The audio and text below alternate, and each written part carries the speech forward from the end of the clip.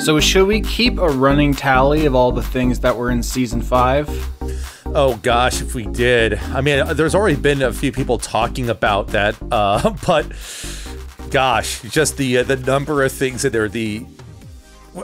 I don't have a thing set up to keep a tally. I'm pretty sure someone listening to this will do a tally of all the things that were either predicted, referenced, or just copied off of Season 5. You know, it's the way.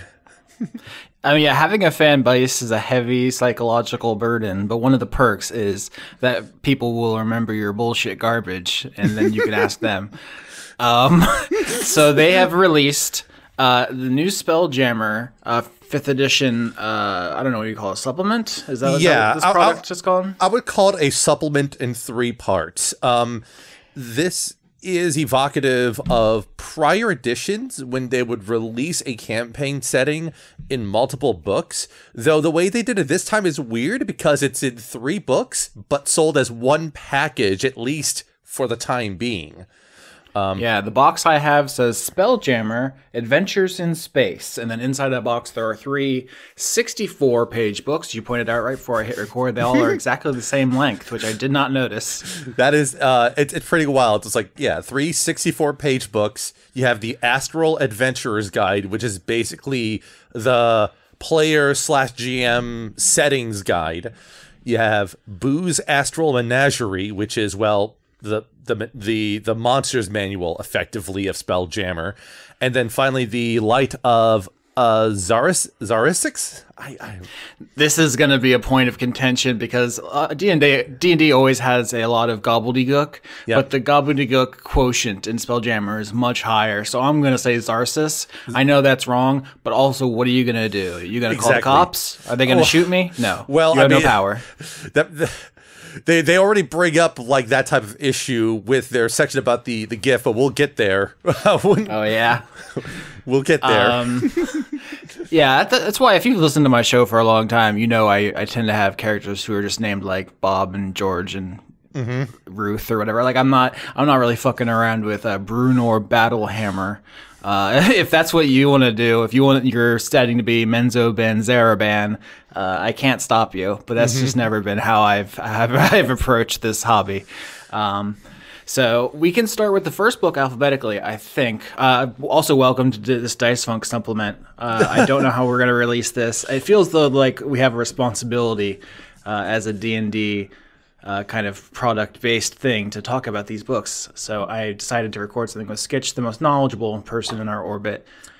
So that's what's happening. That's what you're listening to. You probably figured it out from context clues. Possibly, yeah. I appreciate being on board for this. As someone who's knowledgeable of rules and some history, I'm not as much knowledgeable of lore and setting stuff. So it's always kind of interesting to dive into this and be like, oh wow, some of the stuff that was sort of thrown around in Markov is not really that far off brand given how Spelljammer is. So yeah, let's just to prepare for Season 5 Markov of the show you're listening to, I went back and read all the old Spelljammer books from the late 80s, early 90s and stuff, I believe. 88, 89? Yeah. And so a lot of that stuff was just directly from the source. It might have sounded silly, with the grand exception of the species I made up. I don't know if we want to talk about that, but a lot of people think that's a Spelljammer thing. It's not, but we can get there. Yeah. So to open up this book, the first thing I want to note, every one of these D&D books has a little disclaimer that's unique to the book. The first one here is, disclaimer, space sickness is a common malady that primarily affects world huggers. I like that term as non-space people. Before embarking on a wild space voyage, consult your local apothecary for a suitable remedy such as a box of crackers, a perfume-soaked handkerchief, or a mop. So we're starting with a joke about vomiting. Off to a great start. I guess the thing I want to start with, besides that, is the art. We have a nautiloid on the cover here. This is the ship. This is also like the first thing you see in season 5 of our show. I guess there's a fight with the Nyogi, and then they retreat to the ship, and then there's a nautiloid that chases them. Right. It's kind of like that big encounter. I like the nautiloid. It's also very prominent in the upcoming video game Baldur's Gate 3. That's in early access right now. Yeah, I think it actually opens on like a nautiloid type shit. I actually remember playing like an early version of the game before they started already making it play less like vanilla 5th edition in order to make it a more tolerable video game. Josh Sawyer specifically brought up some commentary about that by the time they started making modifications. And so it was always interesting seeing that. But yeah, like it's fun seeing this particular vessel because it's so iconic to Spelljammer, and honestly, it pairs well with Baldur's Gate as an entity as well. So it's a big time for nautiloids. Actually, the recent Magic the Gathering set, Battle for Baldur's Gate, contained a card of the nautiloid. It's a vehicle. It exiles your opponent's graveyard, and then you can bap them with it. It's not very well played, but I think it's a cool card in theory. Next art I want to draw attention to on the contents page here is a Kendori. These actually show up in Season 6. There's a part where we have a race. Basically a little like a NASCAR race on animals, and Lauren's character, I believe, was on a baby Kendori, these flying whales. So not a season 5 thing, but I have used Kendori before. That's like that's the first obscure pull, I would say, of this episode we're gonna get into. But is there anything you want to talk about with these opening pages? Because a lot of it is like lore and terms. I would call it like nerd shit. Yeah, pretty much. Like, because like once you get into the introduction, it goes straight into explaining like what the wild space is, the wild space system. It goes into explicit detail about how the astral sea is a void, but you can breathe normally and exist indefinitely, never aging and such like that. So it's just like, it's one of those things that sort of like explains, well, how the heck can people breathe in space? They're like, well, it's not space. It's the astral sea, you see. One big change you'll notice here is that they do not, and correct me if I'm wrong, use the term phlogiston, which is an ancient Greek concept of this kind of flammable air stuff that you will see in some Spelljammer material. It's like the stuff that is out there, and you can like set it on fire and stuff. I'm going to put a link to phlogiston, phlogiston, for you out there. That's one of the things, if you listen to season 5, I say like, listen, there's some stuff in Spelljammer called phlogiston and air envelopes and gravity planes, and like, we're not going to worry about that because it's like too much to keep in your head if you're listening to a podcast. It's fine if you want to use it, but like for me, that was more than I wanted to keep people thinking about. But yeah, this opens up with wild space, astral sea, astral plane, all those kind of terms. Yeah, like, yeah, I don't think there's any reference to phlogiston at all. I mean, heck, you can even just search D&D Beyond for the term and it just returns nothing. So I have a feeling that they've scrubbed that out of Spelljammer. They're cowards, all right? They want to embrace the fire. But yeah, what do you think about all of this stuff? Like, if you were sitting down to play Spelljammer, would you make everyone understand gravity planes and air envelopes and so forth? I mean, like, there's definitely some cool potential in there, and I believe you're going to want to make sure people are onboarded with that stuff if you're going to go into, like, the built-in campaign, since some of the way stuff works is predicated on that. But, like, gosh, like, there's a lot in there to take in, I think, for someone at first, and I think you can just focus on like the spell jamming helm and like how spell jamming itself works to get started. That's sort of why just from Googling, I found that there is a Spelljammer wiki, which has its own page for phlogiston. I have to say, I got all my Spelljammer materials, the old stuff, from Drive Through RPG. Right. If there's a better place, but that's if I have to give credit to someone for helping me find all that old material. I went to physical stores to see if I could find it, and not surprisingly, they do not have that old shit. I believe that Wizards actually went through and released pretty much every book prior to 5th edition in PDF form on Drive-Thru RPG. I believe that's what they did. So you can get like legal PDFs of pretty much everything except for 5th edition stuff, which, you know, fair enough. That's their business model. But yeah, that would track as like the way to research OG Spelljammer. Yeah, to get our year straight, the original Spelljammer's Adventures in Space box set was released in 89. I said 88 or 89, I believe. And then there was a 3rd edition, it looks like here, material. It says Paizo published a Spelljammer, blah, blah, blah. I guess that was under the D20 system. That was not official. Well, it's part of the OGL thing. Paizo publishing was related to like the Dragon magazine side of things before they split off and made Pathfinder. And so like... You can think of them as like one of the bigger third-party entities back in that time frame. And so anyone could release, you know, SRD, OGL stuff back then. And as long as Wizards was, well, there was TSR or Wizards, you know, as long as they didn't like throw out a cease and desist or otherwise, you know, I think there was nothing stopping someone from making a Spelljammer book, and it was clear that Wizards directly was not as interested in that as they were in like Dark Sun or Eberron. Eberron was the big 3rd edition setting that came about. But yeah, I'm reading here. Apparently, 3rd and 4th had references. Specifically, the Nyogi would show up occasionally. Yes, but this is really the big triumphant. This is the first time they've put out a major product. It looks like since. You know, on my lifetime. I was born in 1990.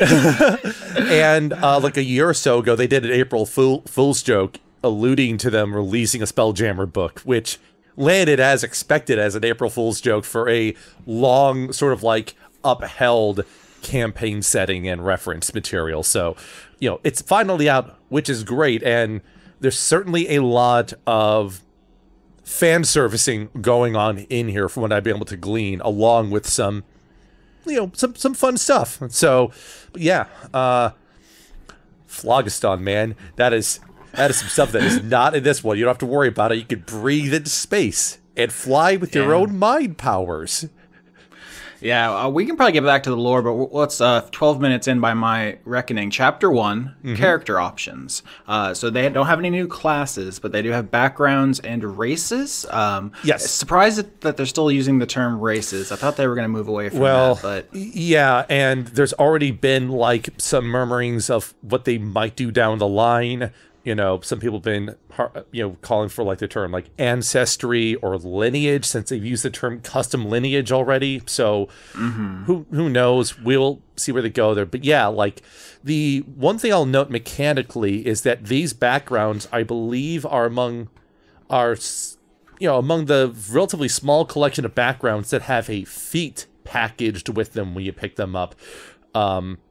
With the Astral Drifter giving you the Magic Initiate feat for Cleric, and Wild Spacer giving you the Tough feat. But outside of those two backgrounds, the only other character options are, well, these racial options. I think it's interesting to note that the feats are being packaged because a thing about feats is that they were more integral to the game prior to 5th edition, when they were implemented as mostly an optional alternative to ability score improvements. Yes. And the early information we have about 1D&D, the successor to 5th edition, or the continuation, depending on how you want to think about that, a branding exercise, one of the small bits of information we have is that they are making feats more prominent and important. That's kind of one of the big teases. I don't know if we wanted to go too deep into 1D&D because we have very little, and presumably we can do a bonus pod when that gets, you know, released more. But right. I will say that the feats being optional was, if I'm not mistaken, because I played a lot during the playtest phase of D&D Next, it was sort of codified as sort of part of their language when 5th edition was being made, of being backwards compatible with all prior editions of D&D.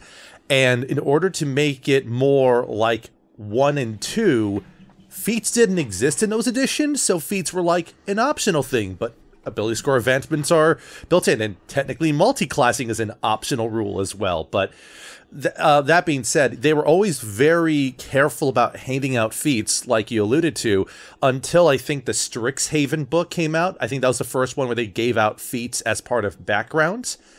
And this is the second instance that I can think of. There might be others. I forget, but those are the two big ones I can think of in terms of actually giving out a feat as part of a background selection.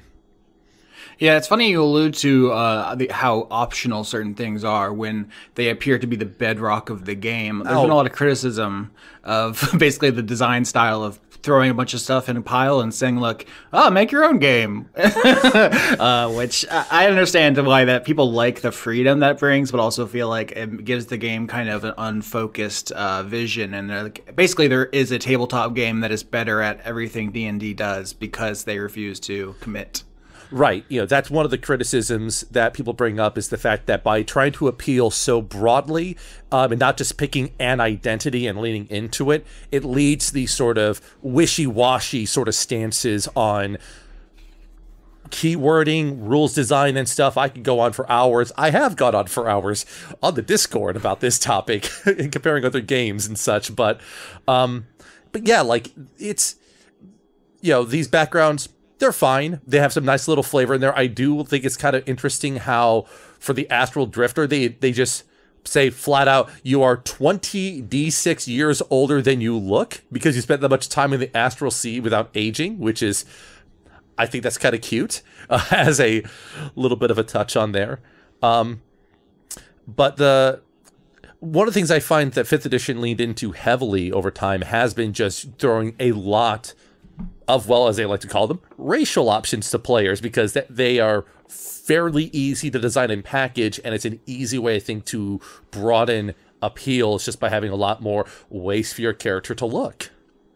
Yeah, the hardest thing is classes because you have to balance the damage output. So there's no classes in here, but the easier things of background and race are the first one, the Astral Elf, which is also the focus of the adventure path we will be talking about, is kind of one of the iconic villains of Spelljammer is that the elves are evil and like basically fascist. It's a kind of inversion of the idea that like usually elves are like really smart and regal and perfect and beautiful. The inversion of this, which is not in the book, is the Scrow, which you might notice Scrow is orcs backwards.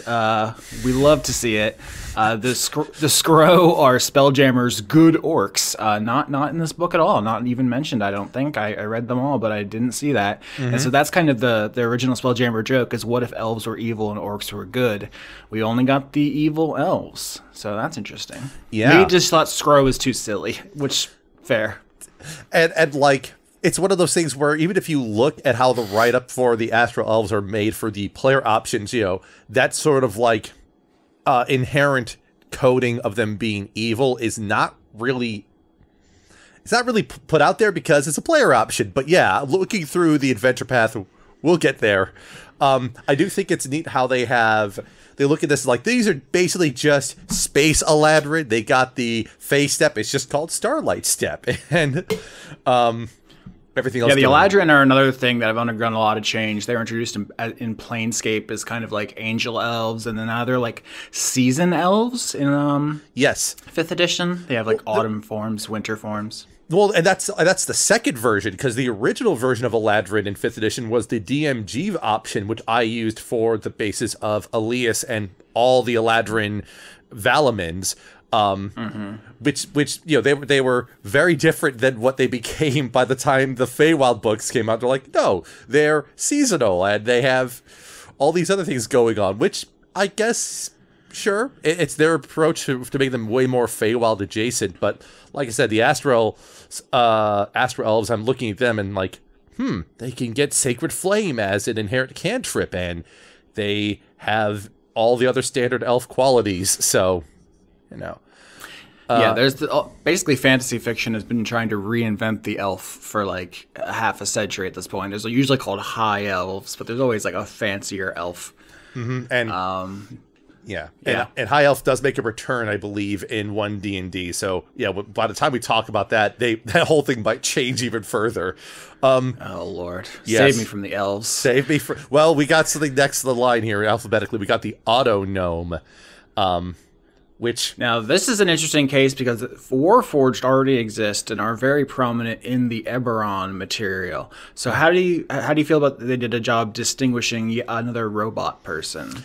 Well, I think it's kind of funny because I'm trying to think. I think when people first saw the Autonomes, they thought they were more like, the little robot, what was Swift Justice? And a Modron, right? Modron. Yeah, so I think people thought that these were like Modron adjacent, but no, these are mechanical beings built by rock gnomes, and Autonomes are things that were from the original Spelljammer, but they looked way sillier in the original compendium. They look like...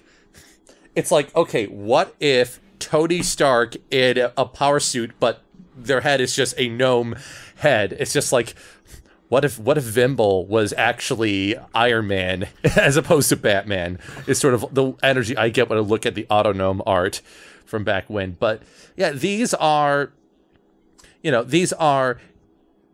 I mean, I guess they're fine. I don't have any particular issue for it because they are mechanically fairly different from how the Warforged turned out. They also have their nice little Autonome history table, which I could see here. There's some options here that speak very much to me. I'll say this. I'm someone who's usually very fond of construct characters and AI-adjacent things. So when I see something like, oh gosh, the bottle gnomes. Yeah, I just put a Magic the Gathering card, Bottle Gnomes, which I think is the inspiration for, or vice versa, for the original design, where they are just, what if gnomes were little robots? Pretty much, yeah. Like, I see, like, the options. Your creator gave you autonomy and urged you to follow your dreams. Your creator died, leaving you to fend for yourself. A glitch caused you to forget your original programming. You don't remember who made you or where you came from. You didn't like how you're being treated, so you ran away from home. I'm like, well, okay. These are all well and good. Do Warforged benefit from healing spells? Because one of the Autonome traits is they are healed by healing spells, and I thought that was just the same for Warforged. Is it not? Well, that's interesting because I remember Warforged at one point being like that, but I also remember that they changed the typing for Warforged specifically in order to allow them to actually be able to be healed. I'm trying to remember the actual terminology in here, but yeah, if Warforged are creature type humanoid, and that's fine. It specifically says Autonomes are constructs, and then it says things that normally wouldn't heal constructs heal you, and also mending can heal you, which is unique. Yeah, to point out, in the final version of the Warforged, it just says, although they are manufactured, Warforged are living humanoids. Resting, healing magic, and medicine skill all provide the same benefits to Warforged that they do to other humanoids. So that is, I think that was different in 3rd edition, but they made it streamlined in 5th. But for the Autonomes, they just leaned into the fact that they're constructs, which, hey, that's fine. That creates a little bit of simulationism that a party has to deal with, but just get an artificer in the party, even though there's no artificer spells added. They've done the artificer dirty in this edition. The only thing I can think of is that it may leave your Autonome character weak to things that deal double damage to constructs, like certain sonic attacks, certain thunder damage. Yeah, like Shatter or something like that, for sure. Yeah. That's a good point. It's the one thing I will say, though, in exchange, they make the point about how, they got the mechanical nature, so resistance to poison damage, immunity to disease, and they have basically half trance, so they don't get the benefits of a long rest in 4 hours, but they get it in 6 hours. So sure, that's fine, and they also get two tool proficiencies, which, for whatever that's worth. But overall, I mean, they're probably fine. I'm pretty sure that anyone play them is going to use the silliest of voices when playing. I do like the Autonome Bard art they have with the little rapier and the 5-string harp, I think is what they have there. That's pretty good. Yeah, the art is pretty good. I would say that I was really disappointed with the last couple of books, not because the quality was low, but just because a lot of it was reused from Magic the Gathering cards, Absolutely. and not just the Magic tie-in stuff like Strixhaven. Specifically, there was the Treasury of Dragons, which is not a tie-in to Magic in any way, but used largely Magic published art, and so that was, I feel like, a pretty huge cost-cutting measure. Where this Spelljammer book seems pretty legit, all fresh stuff, all really high-quality stuff. And I think they've also been getting better at actually crediting their artists on a more regular basis in these stuff. I think they actually credited artists even on the one D&D announcement. So and I also like how we have different artists involved in a very short proximity, so it gives us a nice range of aesthetic approaches, because the Autognomes definitely look like someone else drew them up compared to the Astral Elves and, well, the next race on our list here. Yeah, this is really what we came here to talk about. I feel like people probably fast-forwarded to this part. This is what you want. It's the hippo, people. It's the Leomira Melbeck, the most popular character. It's the GIF, or as the description jokes, the GIF. That's right. The fact that they devoted a paragraph to this little joke here, but just fine, fair enough. I remember back when Laura was thinking about playing as a GIF in the first place, and I'm just sitting here thinking, I didn't even know that it was even designed up as a player option, but people were already homebrewing GIF as a player race option on D&D Beyond, so that was easy to sort of slide in and justify. But yeah, and as far as I can tell, they're pretty much as they've always been, more or less. Yeah, they got the firearm mastery, which is the kind of thing I gave Leomira back then, which is that you ignore loading and stuff. Attacking at long range with the firearm doesn't impose disadvantage on your attack roll. Yeah, they're gun hippos. Interestingly, they are medium. I would have definitely not been shocked if they had been large. Yeah, they've avoided, I think, making any player races large. I think in the entirety of 5th edition and any of the final released versions of things, that's just been one of those design heuristics that they've leaned into, that people have umbrage with, along with their handling of centaurs. I know is another thing that people looked at and that ain't it. This ain't it, Chief. So.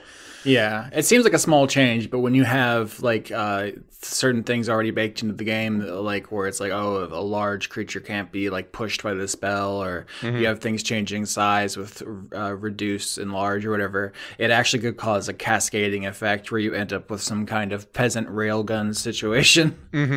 Yeah, it's also wild because medium size ranges from 4 feet and just about 5 feet to 8 feet, because even Goliaths at 8 feet tall, no, they're still medium.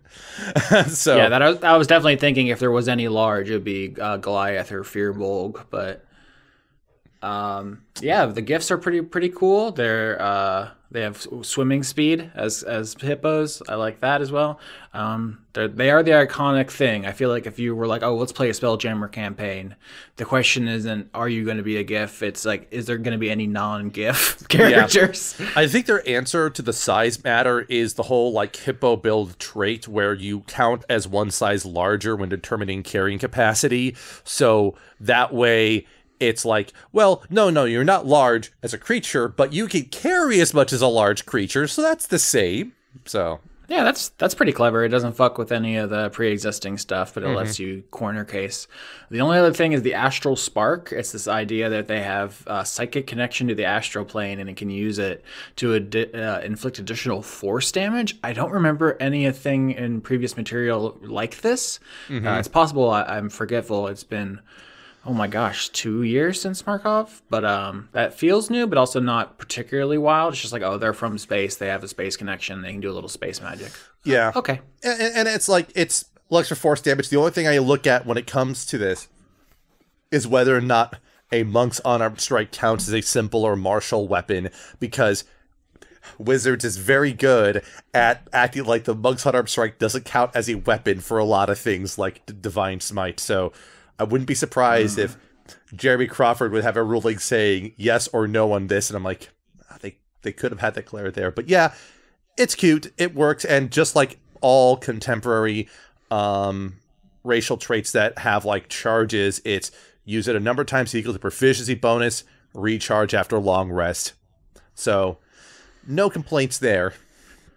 Yep, I expect we'll be seeing gifts in the show soon. Next up, Hado Z. There was a cameo of a Hado Z in Season 5 when they went to the cult compound. They ran into one. I just thought it was a funny little creature in the old books that no one knew about, and I believe Quinn tried talking to it in a monkey language, just doing like a chimp impression, and it was like a funny scene, but it didn't have like lore implications or anything. But now the Hado Z are, I think, much more prominent now. They're kind of a science experiment that has become sapient after all kinds of I don't know what's this. It says an elixir, I think, in the description that they got from wizards. Yep, it says the wizard fed the captives an experimental elixir that enlarged them and turned them into sapient bipedal beings. So yeah, they're like sugar glider chimpanzees, basically. Yeah, and the art definitely gives that vibe all the way there. I think I'm going to use them more going forward. I think the little joke I had, which is like, oh, the audience won't know what these are, and they'll think it's a funny idea.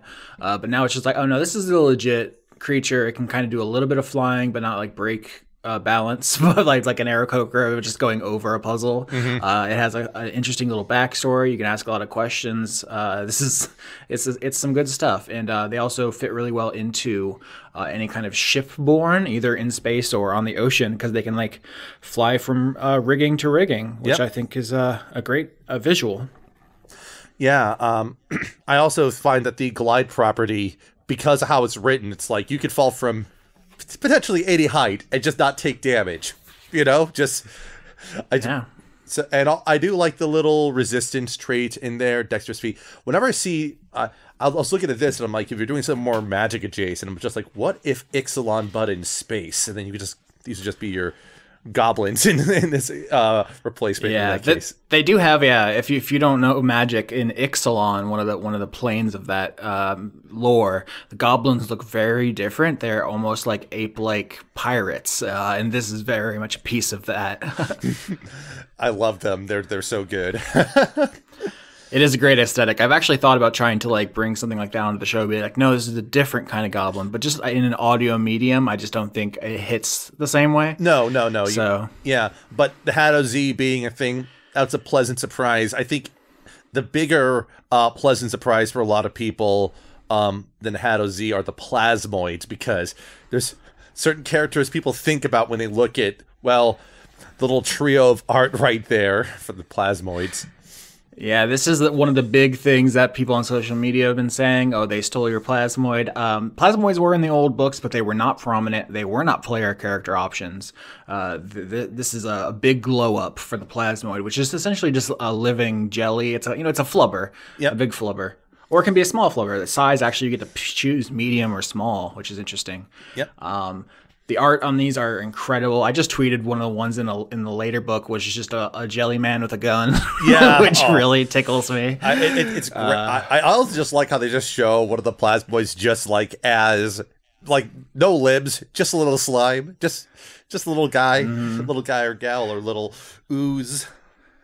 Well, yeah, as Slime taught us last season, the slime molds have like over 200 genders, so who knows? Amorphous, you can squeeze through a space as narrow as 1 inch wide, provided you are wearing and carrying nothing. That's sick as hell. Yep. Potentially game breaking. Shape self, you can reshape your body to give yourself a head, 2 arms, 2 legs, or you can revert to a limbless blob. I actually like just a lot of fun stuff. I actually like the thought they specify they can have a head, 1 or 2 arms, 1 or 2 legs. So I'm just like, cool. And the art of the Ranger plasmoid on a space hamster is also just very good. Yeah, space hamster is also something that was featured in Markov, not made famous by Spelljammer, although it wasn't Spelljammer, made famous by Baldur's Gate. Yep. With Boo, who got their name on one of these books. So plasmoids are great. In this season, one of the main characters, Fortunato, is a plasmoid, and I joked that when these books came out, they were going to contradict a lot of stuff I said about my plasmoids, which they do. Like they don't have any ability here to like give their biomass away, which is something Fortunato does in the season that is ongoing as of this recording. So I was there first. They should really issue a correction to give plasmoids that ability. The one thing about plasmoids I find interesting is the fact that they have an ability to hold their breath for 1 hour. And just like, hold their breath? That's... Yeah, what breath? What breath?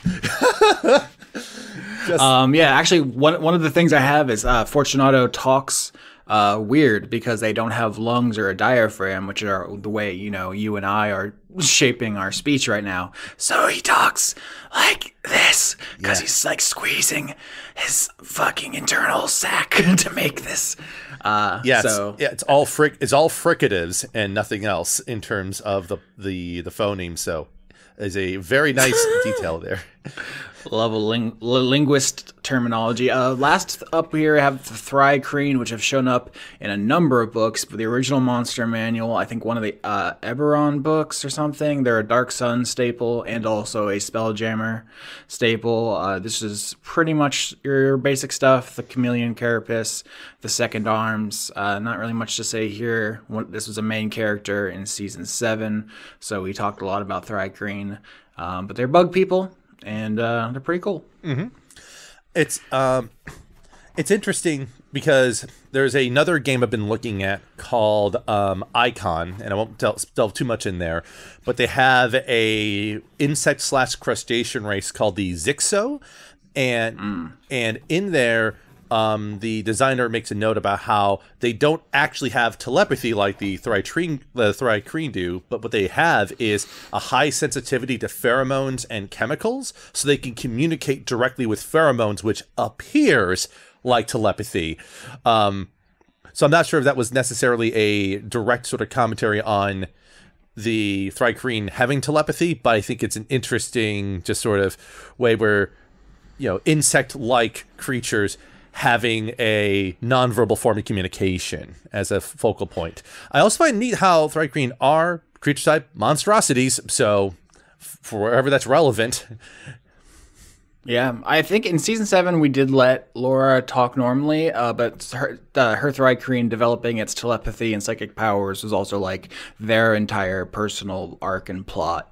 So we talked about that, but it's also like when I play Kenku, which in many editions canonically can only repeat things they've heard, like parrots, and can't form new sentences. I kind of like hand wave that a little bit just for ease of roleplay. But they still have mimicry as an ability. It's just not also a limitation. Which I mean, I think you could argue that we should embrace that more, but it's hard enough doing a lot of stuff on the show. Especially if someone is, I could just imagine a fan keeping a dictionary of every term the Kenku has heard. It's like, they should have been able to say that. Yeah.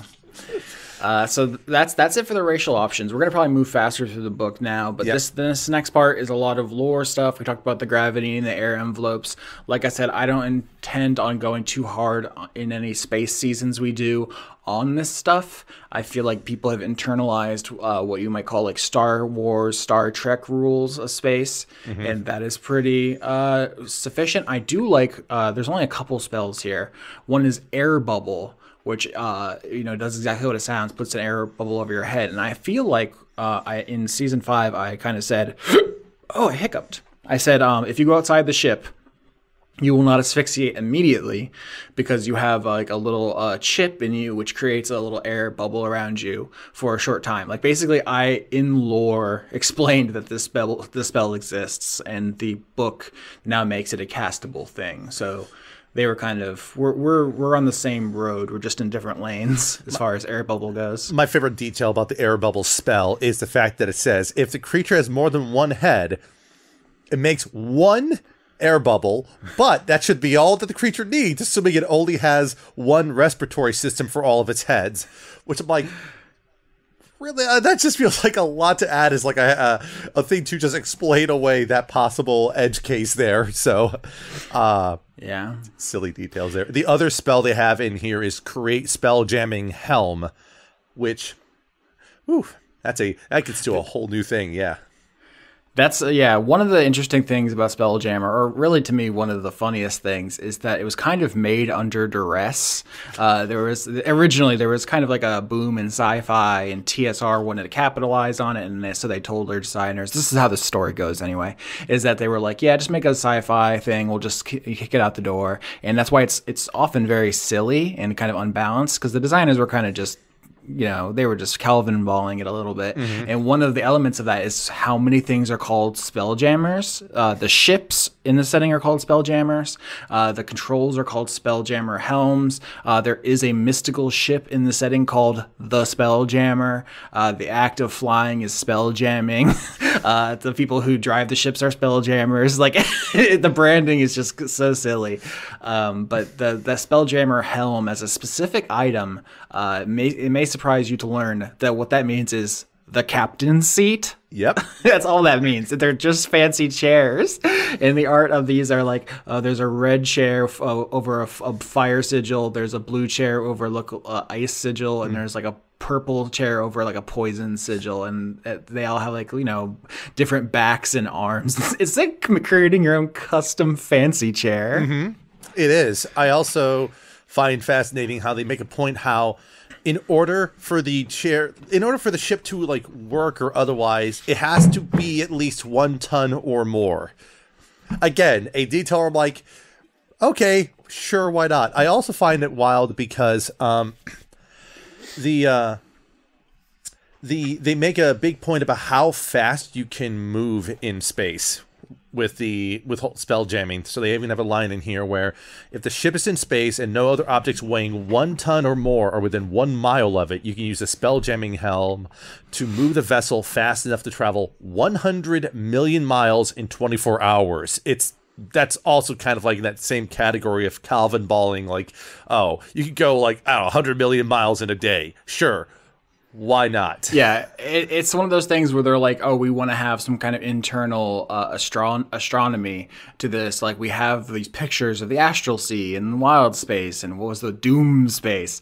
But it's like also, it's also nonsense. And so I feel like you can choose to skip or ignore a lot of this. I'm personally not really invested in a lot of these measurements and ideas. I think they're fine if you want to implement them, if you yourself don't know where to start with this.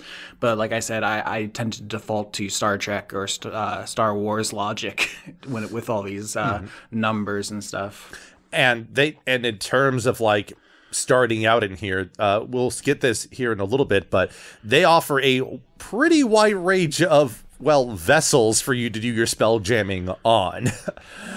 Sure, yeah, that's the rest of this book we can get to in just a moment. The last thing I want to say is I think the selection of magic spells and magic items are anemic. Yes. We got 2 spells, 3 items. I'm not happy, honestly.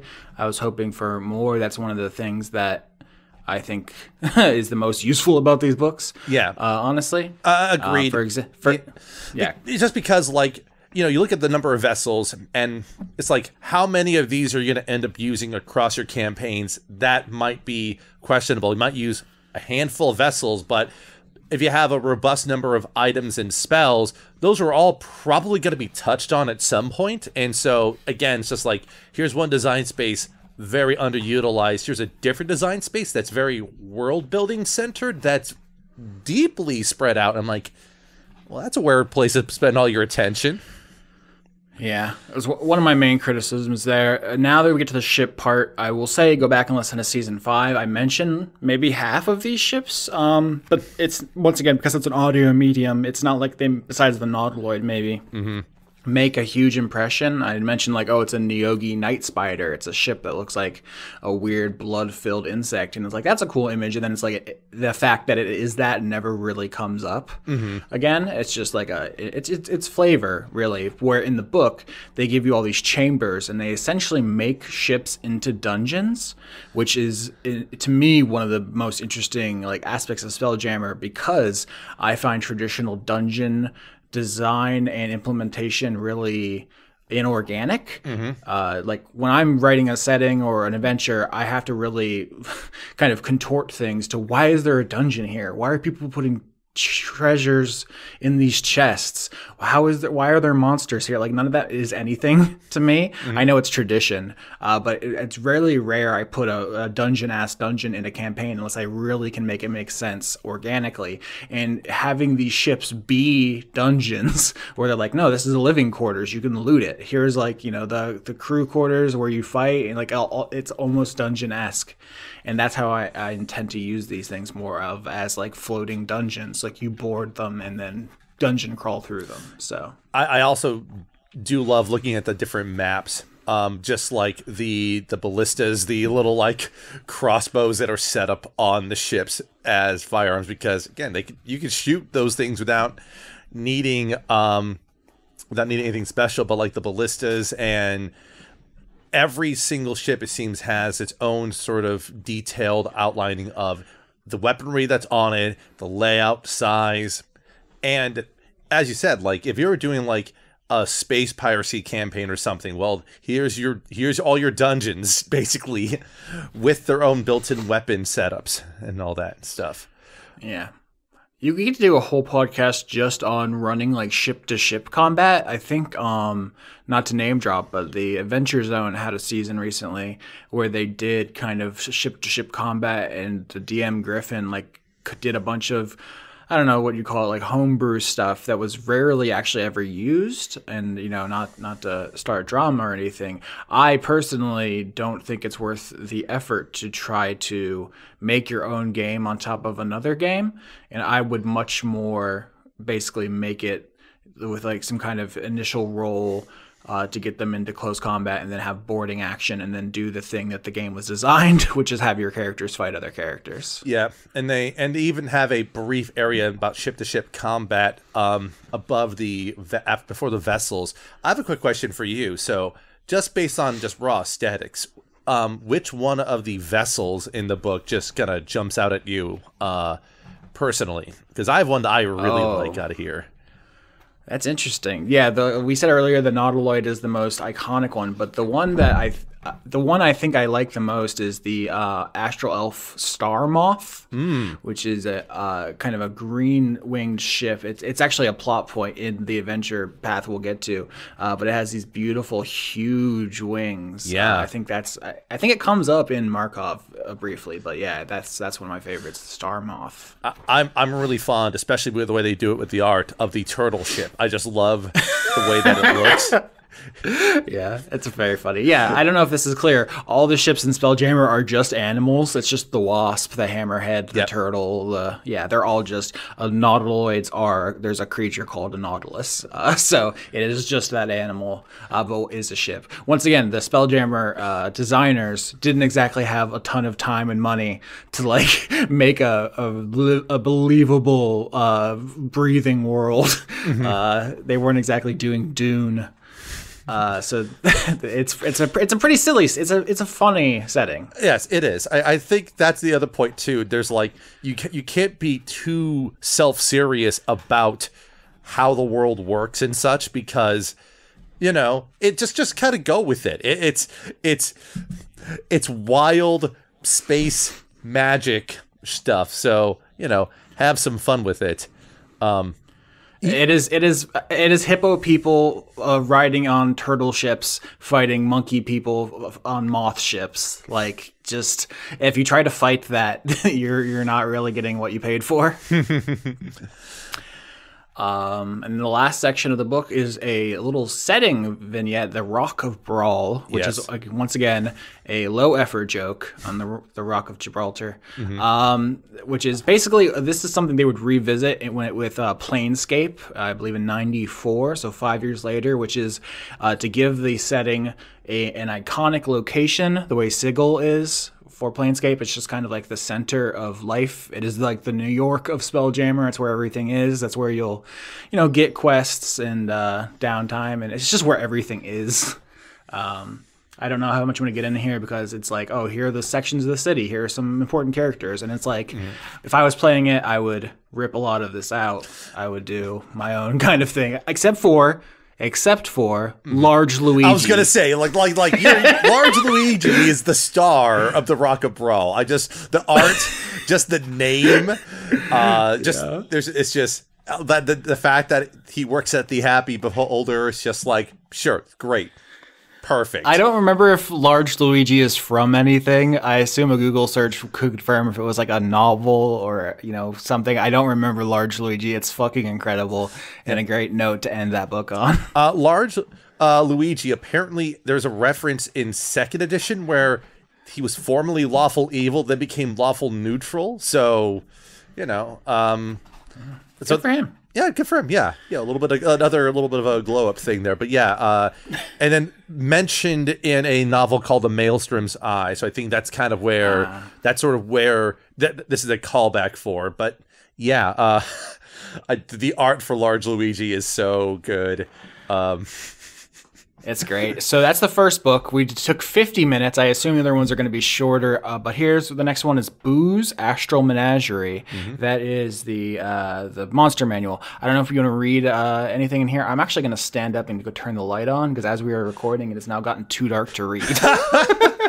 Well, yeah. So for those that don't know, Boo itself is a hamster. It is something that was made very popular in the game Baldur's Gate as the pet of Minsk, and Minsk refers to Boo as a miniature giant space hamster. So, there's the giant space hamsters, which are a Spelljammer thing, and then Boo is just a miniature giant space hamster, which, that's just all well and good. One of the other things that they do very quickly at the beginning of the Astral Menagerie, in fact, we got to get into the disclaimer, which is being told by Boo himself, saying, disclaimer, squeak squeak, translation. You're on Boo's turf now, world hugger. Unless you want a hamster knuckle sandwich, you better watch where you're spelljamming. And before you blow up a nautiloid, make sure there are no space hamsters aboard it. Otherwise, prepare to face the wrath of Boo. So, a fair enough disclaimer, and just playing well into the notion of these books with a person's name, an entity's name on it, adding to the flavor in there. I love the focus on Boo. On the next page, there's like a quote, and it says "squeak," and then it's attributed to Boo. Yep. So they really just they really went full haul. He is very cute. Yes, I love him. It is great. They also point out how to make astral variants of creatures. Yeah, this is actually very notable because the original Spelljammer books were filled with garbage, by which I mean they took something from the old book and then added the word space to it and then acted like it was new. There's a ton of that shit. And so this book just says, hey, you can add space to something and it doesn't waste your time and energy with reprinting all that. And so honestly, huge thumbs up there. Yeah, that keeps the bestiary relatively lean in a good way because it keeps it to like, okay, here's things that aren't just space something, though they do have a space something. They do have a handful of space something in the bestiary, which we'll get to because some of these are just. So instead of going through everything in here, I guess the big thing, looking at the collection of the menagerie, what are the standouts that you found when you were leafing through this? Yeah, so I do want to go over a couple standouts here. The first thing, I alluded to this earlier, is you're not going to find the solitaire in here, right? Which is a creature I made up in season 5, in which I've gotten a lot of messages of people saying that they're not in here. And it's because they're not from Spelljammer. That's an awesome original, and maybe this is egotistical. I'm glad everyone enjoys them and thinks that they are deserving of official status, but that's me, not Spelljammer. So with that out of the way, I will say first up, alphabetically, is the Artux, which is one of my favorite designs. I don't recall these from the old books. If they are in there, their art was not memorable like these are. They are essentially the spiny sea stars. I don't know if you're familiar with this real creature. They're like a carnivorous starfish, but these are plants, which is interesting. There are, in my opinion, not enough plant creatures in D&D. There are the blights and the treants, but that's it's not it, but it's really the only ones that come to mind. Yeah. And so these are really cool looking. Well, and yeah, like you're alluding to, like the designs are really cool, and I think why I also just like about their design is, because like these are intelligent. These are plant creatures that actually, can run their own ships. They have a little bit of history about how beholders destroyed their original home world, and they, and in their language. I like their language description. It's made up of rustling sounds, snaps, pops, and hisses. It has no written form, so a lot of sibilant sounds that'd be great to capture in audio-only format. Yeah, I just looked it up again, and yeah, they are in one of the old books. There's one low quality image in one of these books, and it does not do anything for me. I'm looking at it now.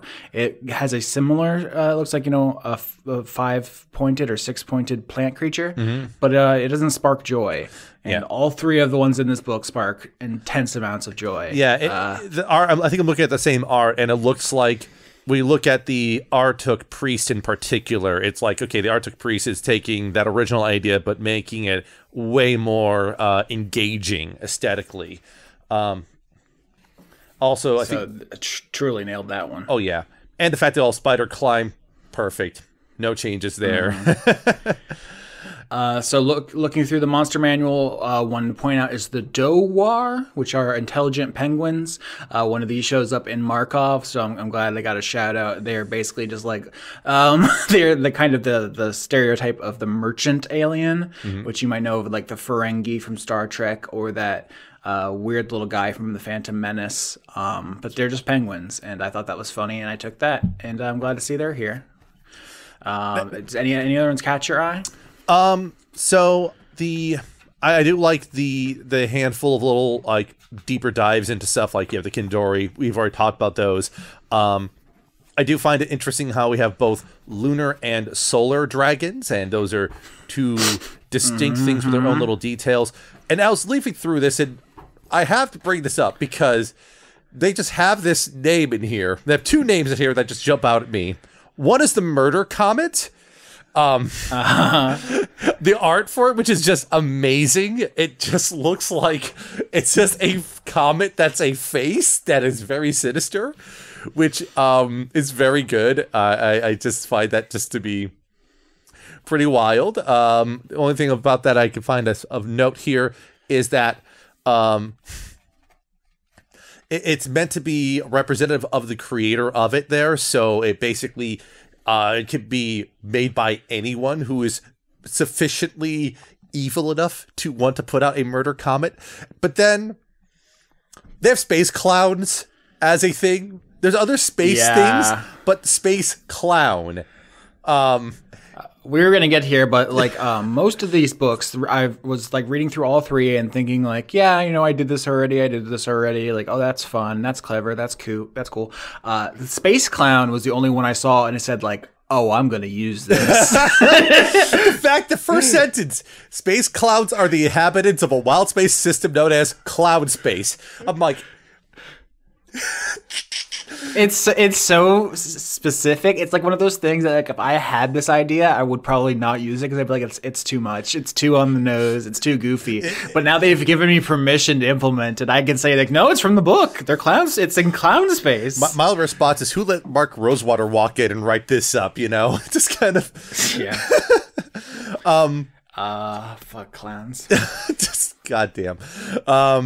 But I'm trying to think of the other ones that kind of jumped out at me. They have I will say that the Mercane are in here. In some editions, they're called the Arcane, but obviously that's confusing because that's a kind of magic. I don't remember if they were giants. I guess they probably were, but here they're characterized as giants that love, once again, doing trade. It's a very common sci-fi trope, is the trade species. I'm not sure how I feel about that. There's a longer conversation. Well, many people have written long essays about the anti-Semitic implications of the Ferengi. But I think in season 5 I had a Mercane planned, but then at the end I may have used a Fedalkin, which is a blue-skinned person from Magic the Gathering, because the Mercane are also blue-skinned. I'd have to go back and listen, but it's interesting that they're here because they are also featured in Planescape some. So making them more firmly in the setting is, I think probably a good step to, if they're releasing that Planescape material next year, making them more prominent there as well. I also like the Rhaegar, I believe is how they pronounce them. Yeah, in season 5 I called it the Rygar. Once again, pronunciation is, it's Calvin Ball, but they've I think made some significant changes to this species. I don't know if I cut you off. I guess you want to talk about the Rygar. No. You go ahead. About like the way that they're described in the old books is that they're extremely androgynous. I think I called them like the David Bowie aliens. It's like the females are masculine and the males are feminine, I guess, is like how they're presented. And they have they're very artistic. Like their whole thing is they love making art, and like it's like, okay, they're androgynous artists. I don't know if this is like a weird late 80s hair metal thing because they have weird hair, but I don't remember them being rainbow striped. Their skin is like blue and pink, like cotton candy, I guess, because the drawings were black and white in those other books. Maybe that was mentioned, not shown. And they also have these things that follow them around. What are they called here? Shoot. Yeah, You're talking about, no, it's not the aesthetic. The aesthetic is like they're creatures that can ride. I guess what they're called here is the Talorith. Right. I thought it was called something else. I think they changed that. Yeah, the jewelry. Right. That they wear. Yeah, the Rygar, it says Talorith. The Rygar creates this piece of jewelry, chooses its form, bracelet, brooch, necklace. While it wears this, any weapon wielded by the Rygar deals an extra 1d6 force damage. As an action, a Rygar can use its Talorith to summon a golem that looks just like the Rygar. I remember that they had a thing, because I reflavored it in Season 5 to be flesh technology, a la the movie Existenz. So there definitely was something. I just don't remember it being called a Talorith. I'm Googling. You can continue talking about them if you want. No. I mean, I mostly particularly liked the way that they were depicted in. I think what was depicted is a shot of a Rhaegar with the golem. It's the summoning its own golem there, and the hair just being particularly fun looking because the artist leaned into the idea of them basically the cephalopod-esque sort of nature. So it almost feels like the tendrils and such of like an octopus reaching out from their heads and such. They thought this was a really nice sort of look in there. Yeah, so I'm on the Forgotten Realms Wikipedia here. It says Rygar entered combat with their Servitor Helots and Lakshu and relied on their Shakti. And there's no link to a Shakti. I think that's because the Lakshu were servants of the Rygar, which are not mentioned all here, but they do the aesthetics. They're kind of living ships are. Yeah. But Shakti is, yes, that rings the bell as the thing they had, which is not here. I wonder why that was changed. I assume it's because it means something else. Shakti means power in Hindu philosophy. Yes, they changed it to not be appropriate, offensive to Hinduism, which is a living religion. Also why, like, I will have things from Greek mythology, Norse mythology, Celtic mythology. I tend to stay away from Hinduism because it is still a practiced world religion. Yeah, that tracks there. The only other thing I was going to note in all of this is, the last detail I find interesting is the fact that their armor class has a glory sort of call out there. It's just their glory. The Rygar's armor class includes its charisma modifier. And they have 24 charisma, so that's it's a spicy armor class right there. Yeah, I'm reading now from this Spelljammer book. The Shakti is a small statuette that resembles a figurine of wondrous power. Each Shakti is designed by and for its user, rendering each one a unique item. So it is similar to the Talarith, the thing that they have here, which is a piece of jewelry that can turn into a golem of them, but stripped of its Hindu implications. I think this is the analysis you're only going to find here, folks. If you just type in like a Spelljammer book review and you get some Yahoo talking about the balance of the new shit, we're not here for that. I'm here to give you the fucking inside scoop. I'm scrolling through this, and I just scrolled past the solar dragon art they got, and just like love it. Perfect. The lunar and solar dragons. Quinn sent me a message and was like, lunar and solar dragons. That's legally distinct from moon and sun dragons, isn't it? With the conflict of season 5. There's a Surian, which is also a dark sun thing, which are kind of just a slightly different lizard folk. And in fact, it literally says, Surian are lizard folk who have adapted to life in arid climates. Seems like mostly a flavor difference. The art, they are much thinner. They're like a different lizard, I guess. But once again, hard to convey in an audio-only medium. Yep. And then immediately afterwards is the Starlight Apparition, which that is something that I look at that I'm like, I could use that for some stuff. I got some ideas for that. That comes up in the adventure path as a way. It's like, if you kill a plot important character, you can have them come back as a Starlight Apparition to deliver their exposition. It's like you kill an NPC, and on their body is a recording of them talking about where you should go next in the campaign. It's just like in addition to the clown people, there's also vampirates. Which I give that person a raise. That's the kind of pun that keeps people coming back. Vampirates. I also I love that the vampirates, they have a specific line saying that they eat, drink, and sleep because they like to, not because they must. I'm just like, well, sure, they listen, they're pirates. They gotta have their meat and their rest, because why not? And then the final entry is the Zodar, which comes up in season 5. It has actually the same kind of arc. Once again, this is probably a coincidence. I'm not actually accusing Wizards of stealing from me, but in the adventure path we're about to discuss, the Zodar is like the main henchman of one of the villains, and that is what happens in season 5 as well. And so I think if you're keeping the tally of things that are similar, that is a big one. The Zodar is just a giant suit of armor that is muscle all the way through. It only speaks 3 times, which is also something noted in the campaign we did. But interestingly, I had bigger plans for that, which didn't come to fruition, which is fine. That's the way the show works. But it also lets me maybe bring the Zodar back in a future space season, and maybe those mysteries will be unveiled there. Ooh. No changes from the old Spelljammer material. This is the Zodar I got from 1989. This is the Zodar you're getting in 2022. Yep.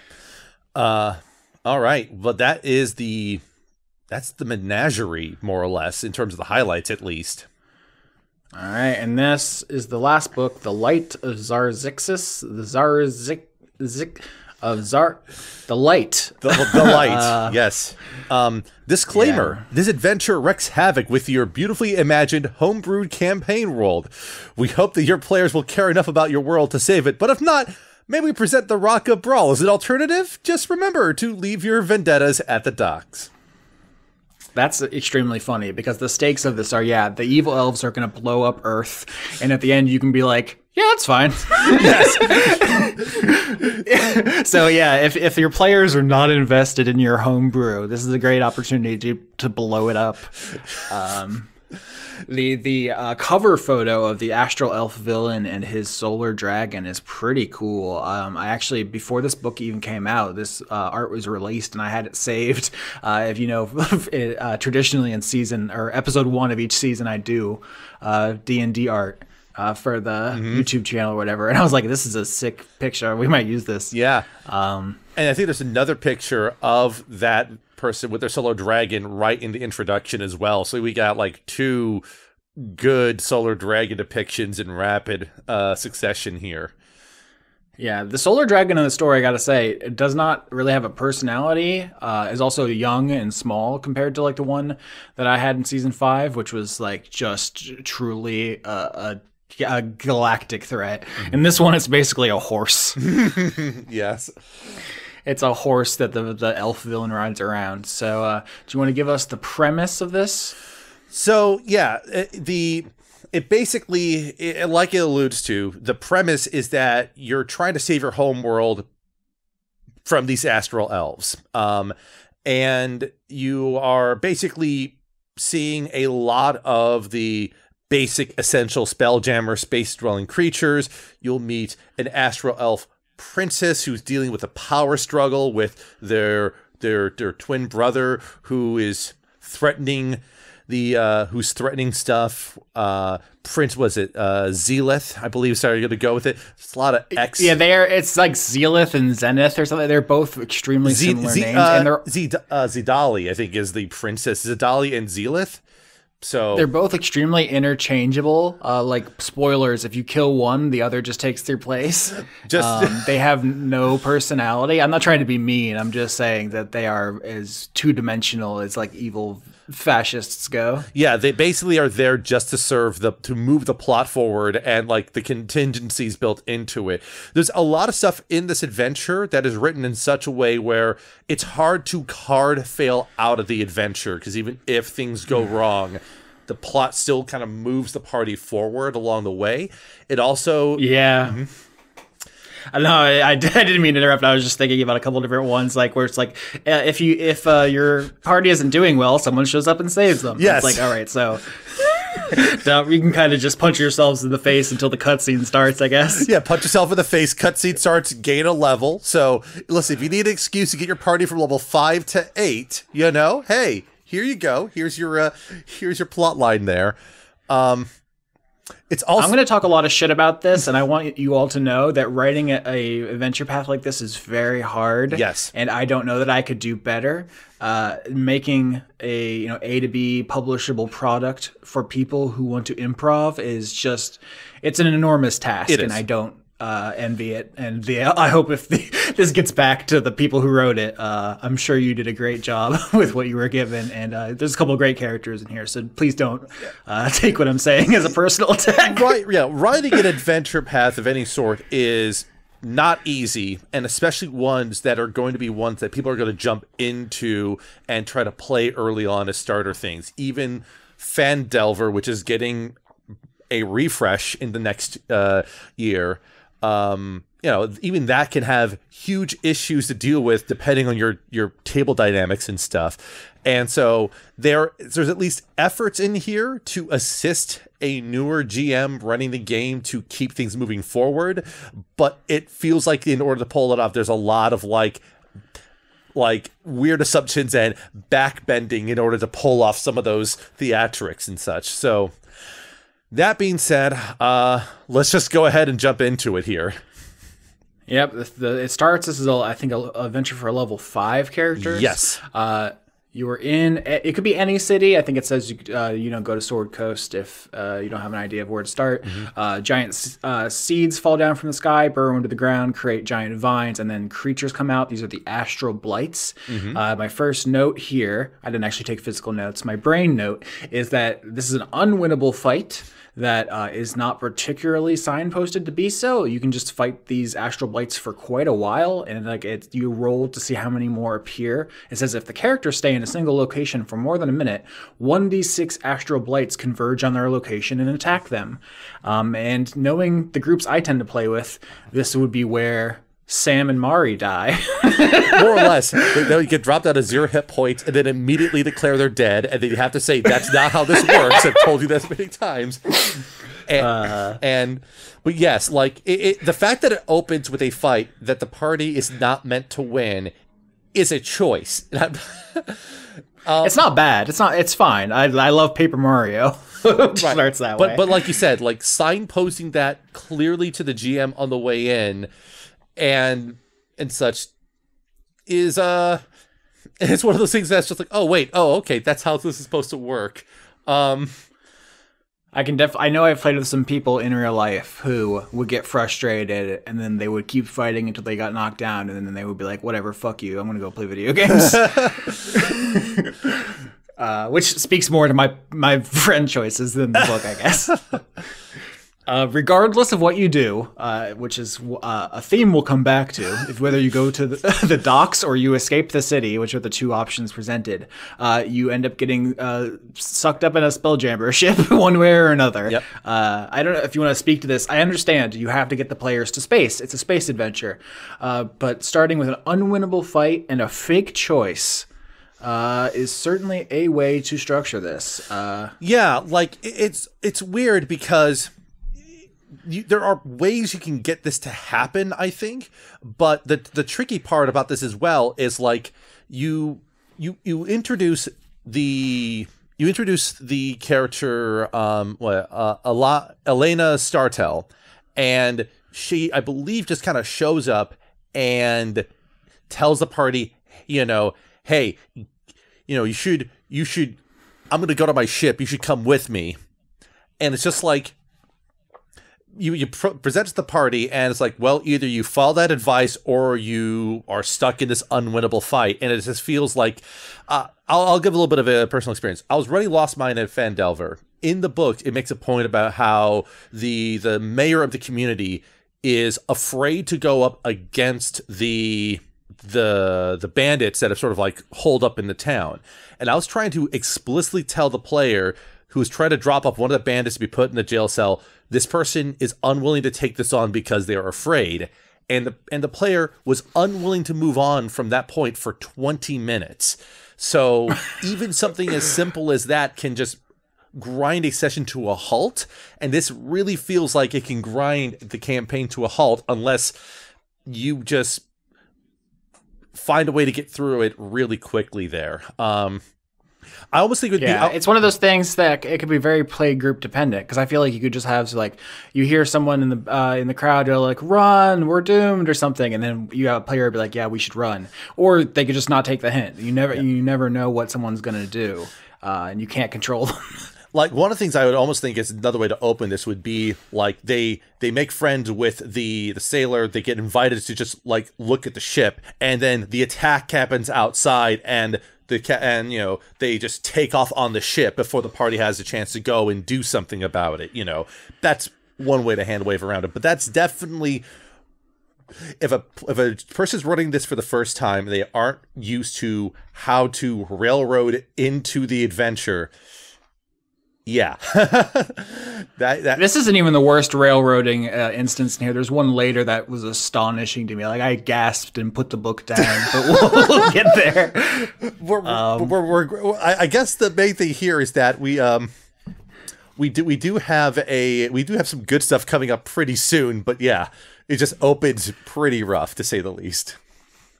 So yeah, it tells you about a couple characters here. I'm not going to linger on it because none of these people have like sparkling personalities. Once again, difficult to convey in this format, especially when the players can just cut anyone's throat in at any time. But the standout is Flapjack the Flump. Yes, I'm a slut for flumps. I'm always putting him in, and this guy has a pirate hat with a big feather, and that rocks. Yeah, like I saw Flapjack, and I'm like, this is the star of the campaign, and any party who is not going to immediately care about the well-being of Flapjack is not a party I want to be associated with. Also, just the fact that Flapjack, there's a lot that they do with Flapjack. At least they do enough with Flapjack to be like, yeah, cool. The hat, I just love the hat. It's too much. The hat is so good, yeah. But the next story beat is that the ship that fired the seeds at your planet is the Moth that I discussed previously as my favorite ship design. Attacks you, and there's a big fight, and it can go a number of ways, including some of the people you picked up taking over your ship. And it gives you little blocks for like what to do if you win or lose, or if this person's alive and stuff. I think this is actually pretty good and clever. It talks about questioning fighting both the Astral Elves and their Hadou-Z, not slaves, but minions, mercenaries. It says. So all of this is pretty good. I don't really have any complaints about this stuff. I don't know if you have any more thoughts about that section. This is actually, like, I agree with you. This is the sort of stuff I look at this like, this is stuff that is useful as like beats for someone running the game. You got a handful of main options. Things are presented as broad beats, but not hard scripts, and it's easy to finesse around and create the illusion of pathing out to the next area without feeling like a hard railroad over. Yeah, and this can end with your friend helming the ship, your enemy stealing, or mutinying and taking the ship, Travis, or you being a prisoner of the Astral Elves, and then it ends with a cliffhanger, which is, oh no, a nautiloid. And this, I mean, kind of exactly my style of DMing, honestly, is being like, listen, it can go any number of ways, and then I have a cliffhanger into the music. So it's a very Austin style end of chapter. Yes, and they're getting right to the nautiloid pretty early on in whole things. I'm like, yeah, good. That is fine. I've also, as a small quibble about the formatting of this in D&D Beyond, when you are using the navigation stuff, you have like previous chapter and next chapter, like things to use a navigation bar. But by chapters, they mean parts, and the parts contain chapters. I'm just like, that's not fun, guys. It's like next chapter, you click there. Nope, that takes you to the next part of the campaign, not the next chapter, which is on the same page as you were presently. But yeah, I don't know if we mentioned that I have the physical books. You're on the digital. Yes, if that matters for your listening experience. Yes, the amount of detail they go into the nautiloid's layout and stuff is what I would expect. It is presented basically as a dungeon almost in how it's detailed out, which all that makes sense. Yeah, so it's a very traditional, like a lot of the adventure paths for 5e have multiple sections of this size. This is a pretty short book, all things considered, the 64 pages, compared to like Ascent from Avernus, which I feel like was like a chunkier book. But this is, this is exactly what I was talking about earlier with using ships as dungeons. And there's a variety of different encounters with different aliens. You got yourself a Nethalgu, a Surlon, a Quaggoth, just a rogues gallery of things here, because it turns out that the nautiloid is derelict, so you don't actually have to fight a bunch of mind flayers, which for a level 6 party, a whole ship full of mind flayers, not really a survivable encounter. You're level 5 because you don't actually gain a level until after you're done with this chapter of the campaign. It even has a little call at the end saying, here ends part 1 of the adventure. Each character should gain a level before the next session. So even in this case here, they've abstained from doing EXP based leveling. They're doing it based on milestones, which, fair enough. That's all good. But yeah, that's the last part of I feel like everyone is going into that mode. I was a pioneer. I'm taking credit for the rise of the milestone level. Yeah, you go for it, Once again, we're ending this section on a cliffhanger as you leave the derelict Niyogi Night Spider, which is the ship from the first episode of Markov, shows up. And then it's like, oh no, we're going to fight them. And then this is one of the interesting sections where it's like, no, actually, some other people show up and they can fight them. It's like, what? I don't know how you feel about this. To the Rescue is the name of this section, but you could also call it, you don't have to play D&D if you don't want to. Right. I believe that's... Oh, shoot. Yeah, exactly. Yeah, that's the opening of the next chapter there. And, like, yeah. I don't know. Yeah, look, this is something that I feel like that you would do for a party of level 1 characters in, like, sort of a... If you're trying to do some sort of set piece, like you're escaping somewhere and you get to see... like a foreshadowing of a later threat on the way out, but these are like level 6 characters by this point, so they're going to feel a little bit more like I want to get in there and do stuff. But Yeah. I'm not trying to call anyone out, but I've listened to a number of actual play podcasts, and I find this is actually a really common tactic, is to have an NPC show up to save the player characters to make that NPC seem cool. And my approach, I guess this is not, right or wrong, it's just my approach, is that you want the player characters to feel cool. And the NPCs to be like secondary. Yes. Not that the whole world needs to revolve around them. That can also feel weird, but it's just it's not about my characters and whether I make them cool or like awesome or whatever. It feels like a rookie mistake. It reminds me of like Warren Spector's thought process when it comes to like talking about like the original Deus Ex and being like, when a cool thing's about to happen, the player does it. The NPCs are there to watch the player do cool things. And it's especially because the way this is set up, it's not even like the players did anything to lead to this. This is just sort of like, surprise, someone shows up. Yeah. Absolutely. And in fact, we've recorded an episode of the season we're on, Arabella, recently, where I feel like any other DM would have called in an NPC to help. And I just don't. I just won't. I need them to have their consequences. I need their actions to drive the... Maybe I'm an extremist about this in retrospect. Maybe I should do this more often. Anyway, this is a DMing philosophy conversation more than a review now. Right. The next section after you get saved is you go to the Rock of Brawl, which is the iconic location from Spelljammer where everyone's kind of having their downtime and talking. You meet a GIF who's going to be like a main character for this whole story. He has a parrot. That's pretty cool. Yep. I don't know if we need to linger too much on this. There's a little bit of a struggle over a boat. And then because actually eventually it becomes clear you're not going to have one iconic ship.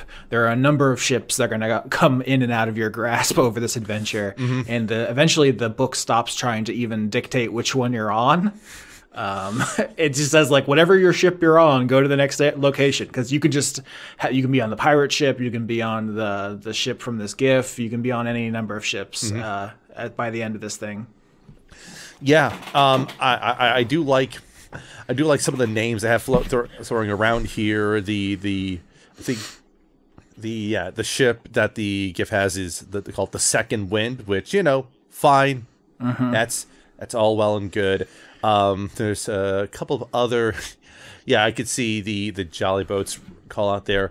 I think all that's well and good, but this is all just like means of introducing kind of the next NPCs, get you onto the next vessel, and then move on into the next encounter effectively. Yeah, this is the kind of downtime episode you assume the players will shop and then have some kind of comedy thing where for 30 minutes they increasingly cause calamity and then get chased around by the guards, because that's how players always act. Yep. And none of that's written out here. There should be a section that's like insert hijinks here. Yes. These are the types of merchants. These are the things they have, they don't have. If a player tries to buy this type of item, the shop doesn't have it, no matter how many times they roll persuasion to get it.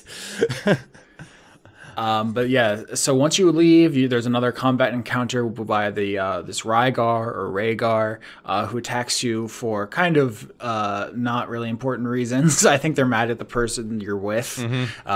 But the important thing to me is how this ends, which was the part where I was like, "Are you fucking kidding me?"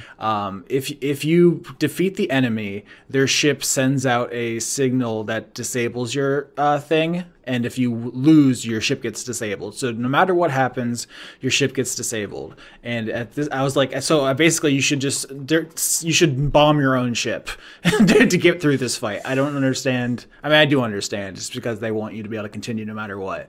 But also because this person is essentially plot irrelevant. This is not a story about the Rygar. It's not a story about like a rivalry. This whole section I found really astonishing, and it felt like they were just like, we need to throw a Rygar in here to just show that they're around. Yeah, and like it's.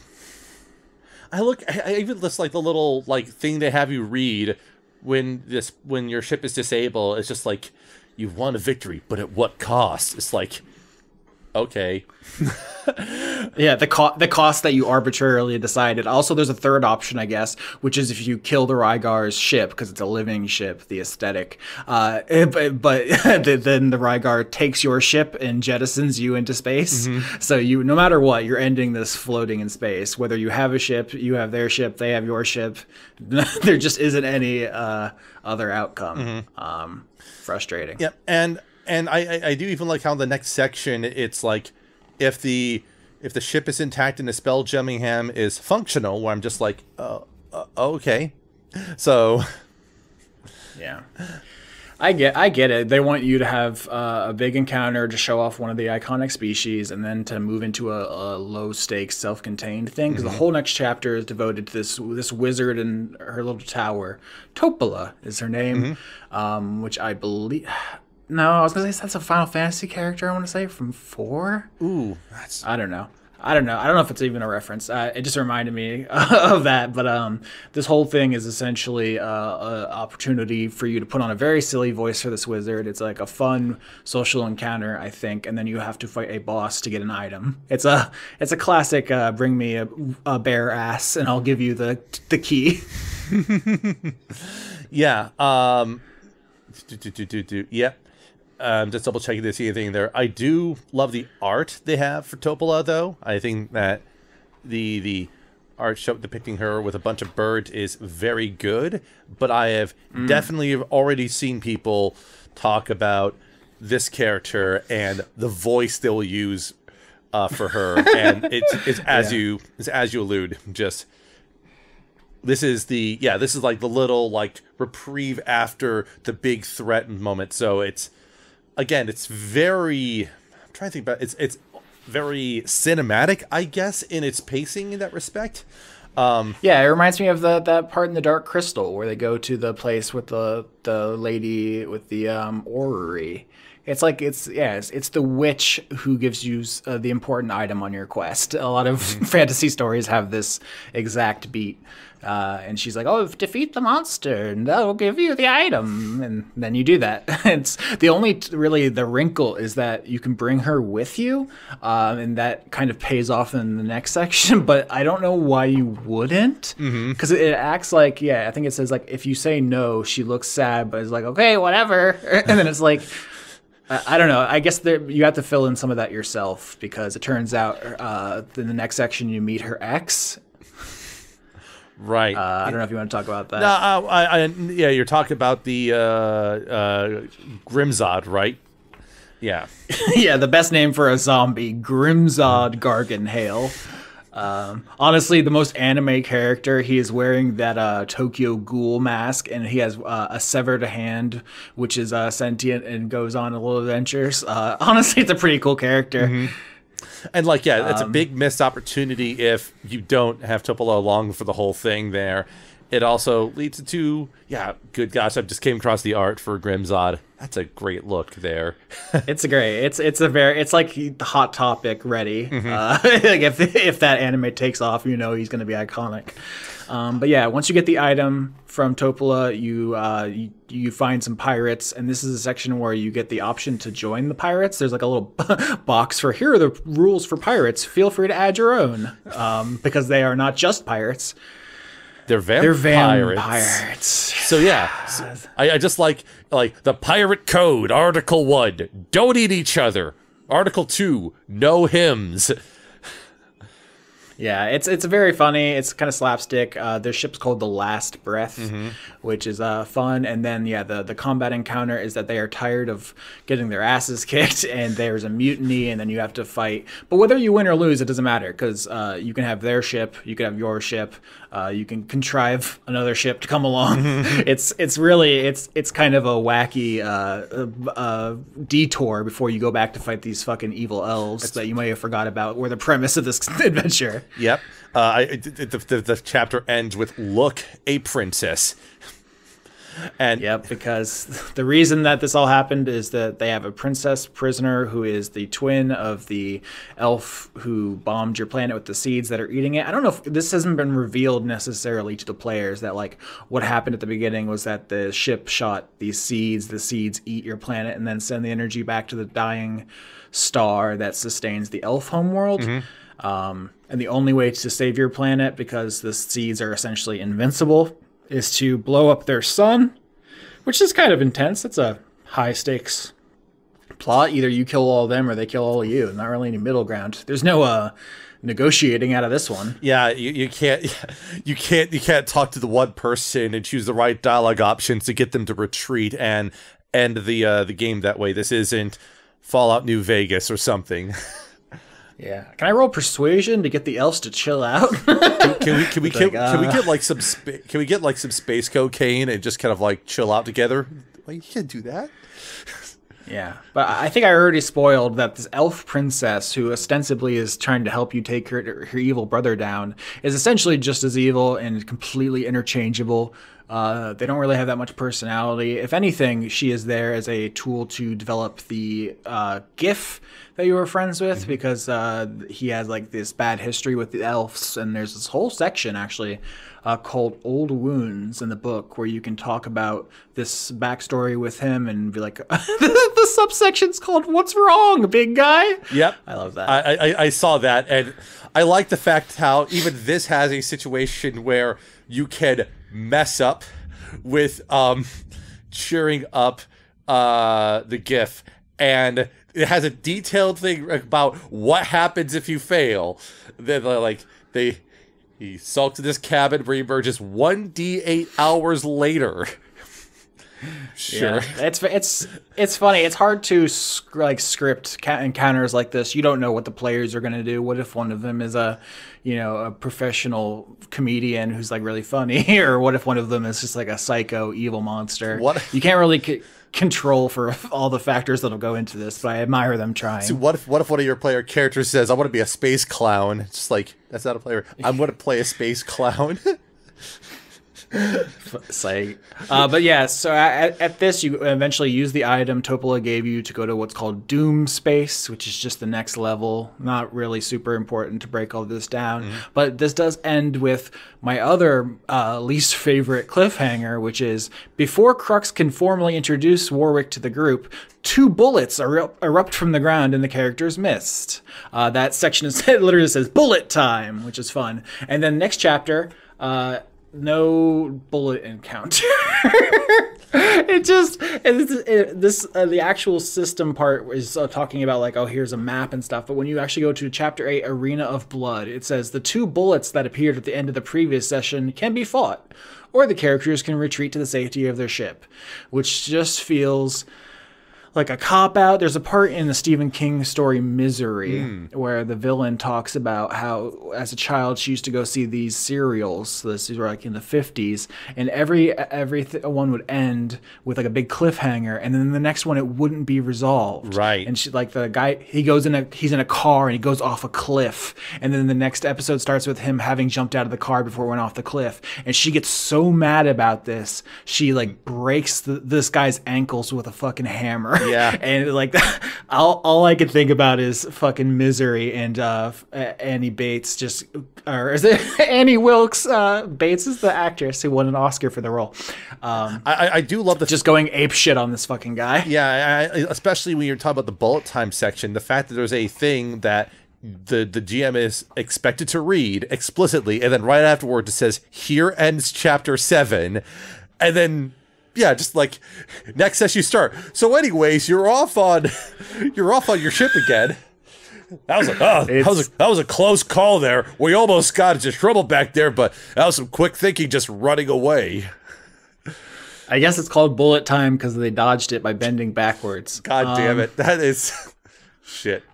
You got him. Bullets aren't even like an iconic Spelljammer like thing. It's not climactic. I don't know. I don't like it. Yeah, like I said at the beginning, not trying to be mean, it just doesn't feel appropriate. Right. Especially like to end a chapter episode session with, for sure. let's see here. Then we go, yep, and now we're just next stuff, learning about coalitions. We got bases and stuff like that to contend with. Yeah, basically, there's the next major NPC you got to deal with is Vokath, who is a Mercane, the blue giants who love to trade. Not going to unpack that here, but the whole thing is like fight in his arena and he'll help you. But spoiler alert, it doesn't matter. You have to fight through all these locations and then the bad guys just show up anyway. I honestly feel like you can skip a lot of this. It feels like kind of combat filler. It's like we're going to sit down for 3 hours next Sunday and we're going to fight a Braxit, a Brogue, a Brown Scaver, a Gray Scaver, and a Megapede. And then we're going to go get pizza. Like it's not really role play that heavy. Nope. Because yeah, at the basically at the end of this whole section, this arena. I mean, arenas are a classic way to stretch. Like every JRPG has a part where you have to go to an arena and fight a bunch of guys. The villain shows up on his dragon, and this is like the kind of the final boss preview. You could fight him if you want, but it doesn't really matter. Ooh, that's a theme, isn't it? Right. It tells you, like, if you defeat his dragon, he summons a new one. If you defeat him, it turns out it's a clone. It's like, suck me off. I would almost like this, like you defeat the dragon and D6 more dragons show up. It really is kind of lame. The important thing is that the sister gives you her ring before getting taken back to their home planet. The brother basically kidnaps her to do a Jupiter ascending situation. I don't know if you've ever seen that film, but he needs to have a big ceremony that you can wreck later. And he needs his sister, but the ring is a MacGuffin. She gives that to you before being taken back. And I guess if you don't know she's evil, you're like, oh no, we have to save the princess. Yep, we can skip all of that. And then we go into then we have factions to deal with. And forming coalitions. So now we're in the it's like, oh, speaking of New Vegas, here's some coalitions to possibly deal with. I mean, this part I think had a ton of potential. It's almost like a mini game. There's a part here where it says, the following is an example of forming a coalition rules and play, which implies like, oh, this is a separate rule set just for this encounter where you're like doing social stuff that D&D like doesn't have existing systems for. In practice, spoilers, none of this matters because no matter what you do, in the next section, you get beat up and taken prisoner. It doesn't matter if you have a cool coalition of awesome guys who rock, or if you piss them all off and, you know, poop yourself in front of them and they all hate you. It's simply, it is nothing. This reminds me of the Dragon Heist adventure, because it's like you have chapter 2 of that, which is your party's given this, you know, derelict, you know, rundown tavern that you spend months effectively in universe building up, and then all of a sudden fireball blows up out next door and your party's just expected to go investigate it and have concern about their neighbors irrespective of what the setup is. And there's a lot of things you can do, but it all leads to one point. And especially because I really like the prompts they have for how the attitude adjustments work. And I'm like, this is one of those things I would just rip out of this and just use as its own rule set in another sort of like campaign, you know? Yeah, we've done factions in a couple seasons now. Yep. In one way, it's kind of like the season 4 where there was the different companies in the Crown Corporation, and you kind of had to pick which ones to align with to take down the other ones. But that was like a whole campaign. That basically was in the background of the entire campaign. Another one is the way we did it in season 5, the Markov season we've discussed so much, which is like at the end we had to assemble a coalition to fight the final boss essentially, and that there was a couple of last minute choices. Basically, it was like, oh, when the bad guys attacked, it was like, who do you run to save right now? And the people they picked to rush to were their best allies, and the people they did not were fucking pissed, honestly. That was kind of a controversial point where they're like, why are these people so mad? And it's like, because you didn't prioritize them when they were being attacked. Like, any other things aside, that's going to make someone mad at you.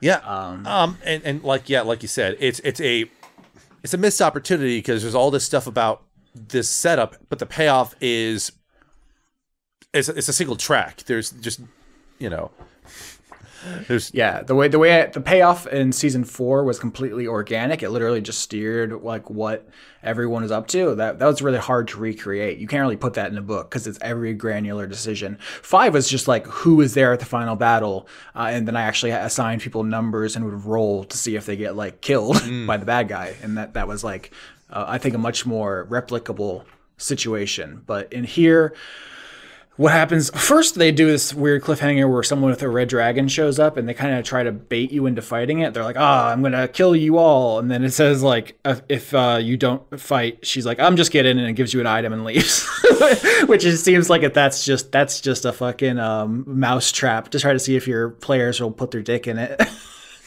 Because it's a red dragon. So it's not a good idea to fight it. I don't know why that's there. No, I don't know why either. And it's just, good gosh, Slender just clapped during that whole bit there. Yeah. Oh, good gosh. And then, now you're in Xaryxis space. Gosh, these names. Yep, this is the elf homeworld. There's a big fight. Like I said, we can skip a lot of this because it doesn't really matter. You either like fight and then get there, or you lose and then they bring you there. It doesn't. And either way, you end up at the big ceremony, which they're like, if anybody has any reason why I should not become the emperor and destroy your homeworld, speak now or forever hold your peace. And then you say, I object. And then there's a big fight, and it tries to. There's kind of this idea that you would side with one or the other. I'm trying to find the little box where it says like loyalty to loyalty to Zadala or Zelith, and it's like, I don't know anything about the one guy, and he's actively trying to blow up my planet. Why would I be loyal to him? I don't know. This doesn't make any sense as a dilemma, essentially. But you get confronted by trial, by combat. They bring out the Zodar, who is not foreshadowed in any way. I know about Zodars, obviously, but if you didn't, I imagine that would be confusing. And that's essentially the final boss fight. I guess you could fight the any remaining elves on your way to the portal, because the way this ends is like there's a portal to the star, and if you throw the MacGuffin ring into the portal, it blows up their star, and your home is safe. And then the alternative is don't do that, and your home explodes. Yep. It also, in spoilers, if you defeat the Zodar in the trial, it just regains a hit point, so it can tell you it's one message. You know, just like it's one of the things where like you alluded to, like the fight happens, but whether you win or lose the fight, you still have the final plot point to go through, and it's just, well, this is the only choice that basically matters at the end of the campaign, more or less. There's a couple different ways to do good endings and bad endings in video games. Sometimes it's the choices you make along the way. Sometimes it's at the end of Deus Ex: Human Revolution. There are 3 buttons to trigger a final cutscene, and you just push whichever cutscene you want to see. That's this style. The Zodar thing is because they can only speak 3 times in their lives, and they are presumably motivated by something, and that's such a mystery. That's the thing I had in the background of my Zodar, was like, what are they up to? What are they trying to accomplish? And the heroes never found out, and they're still out there. But here it's like your mission was to lose a fight and then say you blow up the star and then heal everyone and then die. And it's like, you could have just taken the ring and thrown it in the thing, my dude. Like, genuinely, what is your motivation and why? I don't. Yeah, this reminds me of like the end of Fallout 3. It's like, one of your companions could just walk into the thing. They're immune. They can't be harmed by radiation. But no, a character has to go in there and die. So yeah, just same. This is your destiny. Your partner says. When the CDC released their latest COVID memo or something, someone posted that picture, which is like, "It is your destiny. I can't help you." The CDC says. Oh no! But like, yeah, saviors of the multiverse. I just like the fact that just like, yeah, conclusion. If it's spared, if Xaryxis is spared, your world's on the brink of annihilation, and you know, go back to your home world and see it blow up. Or if it's destroyed, then yay, you're the savior of the multiverse. Okay. Yeah. Well, so as an ending, it's like these evil elves are extremely foolish. They just bring these adventurers right up to them in their portal. They have you fight a minion who hasn't been foreshadowed. The minion is secretly on your side and will heal you. It's a very strange confluence of events, and I don't love it. I think one thing is that someone must travel into the heart of the star either by ship or via the astral font. Everyone realizes this is a journey from which there's no coming back, so it can be a heroic sacrifice. And it says if no character volunteers for this, Grimzod Garganhale, who is the vampire, does so. And I think that's kind of cool. As far as like if I'm trying to do a compliment sandwich here, like that, I think the idea of asking your characters to do a heroic sacrifice is not a bad beat, and having a cool character willing to step up if they don't is also characterization, which is lacking in a lot of these guys. So yeah, that's really the only positive thing I have to say about the finale. Grimzod having like a cool moment is just nice, just because Grimzod is definitely one of the highlights, I think, of the adventure as a whole, as you alluded to earlier. It's just, you know, and it's unfortunately, I think the byproduct of them having to create something that fits within 64 pages, I think that was like mandated by the design of this package, along with trying to do a lot of set pieces to show off a lot of Spelljammer itself. But I'm wondering how many people might just look at the adventure and then rip out ideas from it and then run it in a very different manner. Which is fine if that is value for the product. So yeah. If that is the way it works, then honestly, it kind of accomplished its job. Yeah, but I think it's one where I would find it hard to run it as written and as structured, unless you had a party that was just very much on board with just going with things and not really challenging how the story can go. But yeah. I mean, honestly, the twist should have been Flapjack the Flumph, right? Yeah. Floats out from behind the throne. I was behind it all. You've been a fool. You played right into my hands. Oh, good gosh, that would be amazing if or he wanted to inspire the party to actually have one of themselves sacrifice in order to do the thing at the end, have Flapjack be the one that volunteers. Like, no, we can't let the precious Flump go through that. One of us will take it on. I mean, and also the whole flying your ship into the heart of the sun thing did happen in season 5. No one died, but it was like the ship itself dying was the tragedy because everyone was really attached to it. Yeah. Unlike in this campaign where you're basically just hitchhiking across the galaxy, there's no iconic ship for the party to have, and no opportunity really for the party to make like their own ship in the thing is written. It's like it's assumed that your party's just a bunch of folks from Earth that get pulled up into space to go on wacky adventures. And I think it'd be a very different vibe if you started this campaign with a party that's already kind of in space and such. Honestly, it would make things a lot faster, but, you know. Yeah, also, I mean, I would make a bunch of changes to it. I would have the Zodar show up much earlier and like maybe deliver a line at the beginning, middle, and end. Yes. That foreshadows, because it can speak 3 times, foreshadow different elements and a hint at a larger agenda. And then you have to do some stuff, but that's my first thought. No, I think that's great, especially because it plays well into the Zodar, and if you have the Zodar presented like that, it does make those beats more meaningful, and especially just does a good building of that, because I think that fact that Zodar can only speak 3 times is, I think that's a cool design element, and having that flaunts that is would have been nice. So yeah, like you alluded to, just a lot of potential that feels like it's not as exploited as hard as it could have been, and a lot of things that do railroading for the sake of just making sure you're hitting all the story beats. And, you know, for I almost like to think of it as like this is almost like a ride at Disney or Universal type of adventure, you know? Yeah. Yeah, so I don't know that I could do better. If someone hired me to do one of these paths, I probably would make a bunch of errors and mistakes. So this isn't like I'm a genius and you're a fool thing. It's just a hard assignment. So Absolutely. I'm definitely stealing space clowns. That is, that is something that's happening. I guess to wrap up as we reach the 2-hour mark, I could talk more, but I feel like people have gotten their content's worth. I think we should make an announcement, which is that next season is going to. There's sirens. They're coming for me. Can you hear them? Yes, right.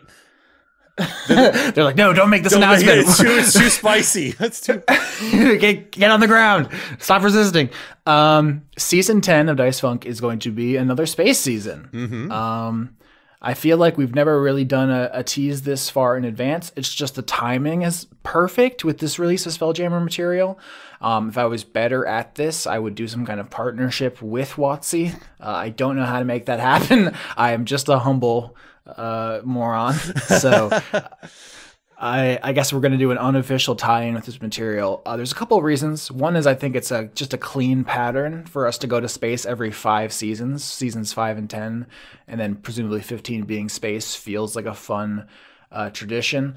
Another thing is Leon, as he tweeted, so I'm not breaking any news here. Leon Thomas only really wants to be involved in space stuff. He's just not a big fan of fantasy. Mm-hmm. So when I pitched a Star Trek adjacent adventure, he got interested and excited. He tweeted about coming back to the show for, I believe, only 1 season. So it's really that opportunity that I think will give us some fresh blood, a return of an old face. It's good stuff. I don't know how much more I want to say. The whole cast isn't finalized. Mm-hmm. This is partially incompetence on my part, and partially just the fact that scheduling D&D is hard. Yes. I'm trying to get people together, but everyone's schedules are, difficult. People are moving. There's a pandemic. It's a lot. It is a lot. Yeah. But yeah, I saw the reaction to Leon's announcement, and yeah, it's really exciting to see Leon be back. The only question is what is he going to play as? We don't know yet. I don't think we know that, but is he going to be? I've heard his pitch, and I don't want to say any more. I will say though, I think Leon is going to go sicko mode on us. I don't think he's going to play a normal guy going on a normal adventure. I think he is going to fully Violet Skittles unicorn us. Well, it's only appropriate. So we will see how that plays out when we get there. But we still got another at least 16 episodes to go in this season before we get there, so we got a few months on the burner for that. Yeah, the number of episodes we've recorded and released are quite different. I'm looking at my desktop. I have episode 25 open. I don't think that's what's out there. So, no. Yeah, we're working on different timescales, but there's some natural questions people might have about the upcoming season. The only ones I'm prepared to answer are, yes, it's in the same universe.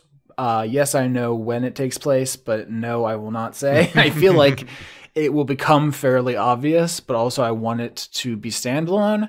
So I don't want to get bogged down in trying to clarify the timeline in case someone's just Googled Spelljammer podcast or something and just, finds it. And they don't have to worry about all the other stuff. But yeah, it's going to be a continuation of the universe like every season. It's not a separate thing. But I know you're going to say wait, wasn't the whole world destroyed? How is there space or whatever? And it's either you'll figure it out or you won't. Either way, I don't think it's going to have that much impact. Leon is going to go back and listen to season 6 and try to figure out how it fits together. He's going to be too busy, kicking over trash cans and setting small fires. As is appropriate for him. So, but yeah, very cool announcement there, and yeah, it was definitely fun reviewing over all this stuff with you, Austin. So thanks for the idea and inviting me on board for this. So yeah, it's a lot of fun. We could have done a lot more. We skimmed and skipped a lot. Mm-hmm. So,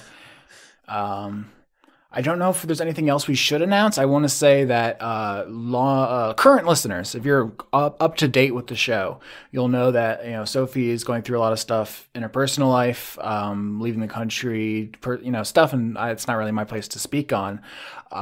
So that they have been scarce recently, and that is shaking up the main show in some ways. And I have plans, and I want you to trust me.